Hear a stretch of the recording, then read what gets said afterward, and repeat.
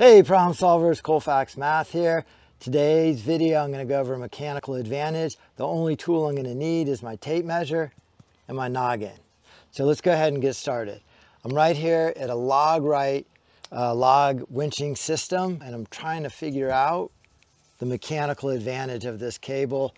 So mechanical advantage is really just a fraction or a ratio of one number to another.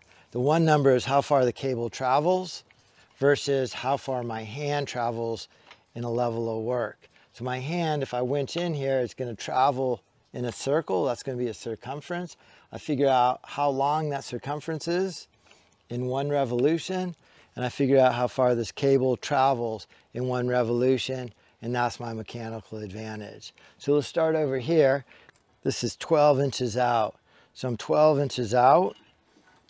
I'm going to take this handle, rotate it one revolution, recheck my work. Now this is 10 inches out. So this cable travel a total of 2 inches. Let's see if we figure out how far my hand traveled in a revolution. So that's a revolution around a circle. This is a radius, 10-inch radius. Circumference is 2 pi r. Pi is approximated by 3.14. We'll round that to 3. 2 times 3 is 6.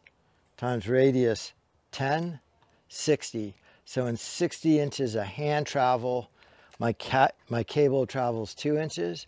So the mechanical advantage here is 30 to 1.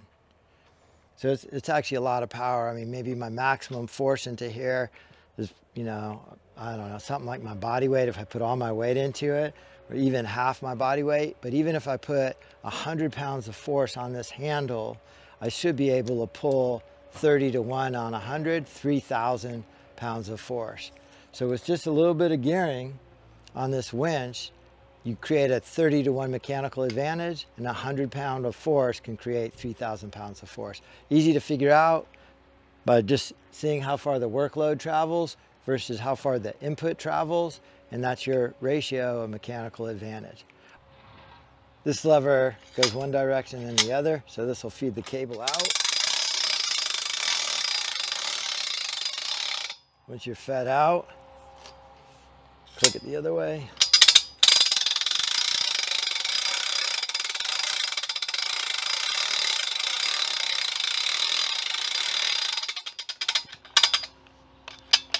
So this goes to that little gear, and then this gear right here is not part of the drive.